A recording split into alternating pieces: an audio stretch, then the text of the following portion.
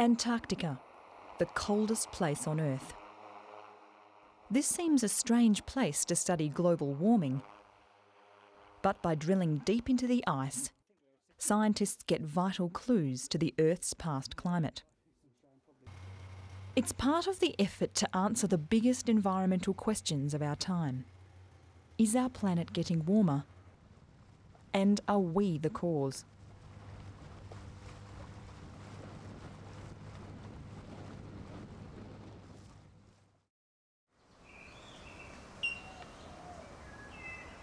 We all know that air provides us with oxygen, but until recently, few of us knew that the atmosphere plays another vital role.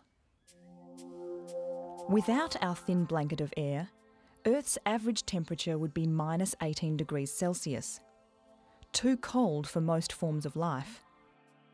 In fact, the atmosphere gives us a much more comfortable average temperature of around 15 degrees Celsius. How does this work?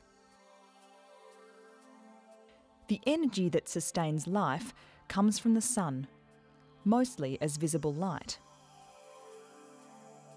Clouds reflect a small part back into space, but most is absorbed by the Earth's surface. Now here's the crucial point.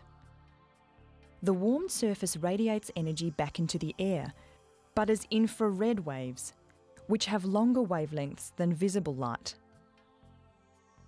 Most of this infrared is absorbed by air particles, and the net result is a warming effect on the atmosphere.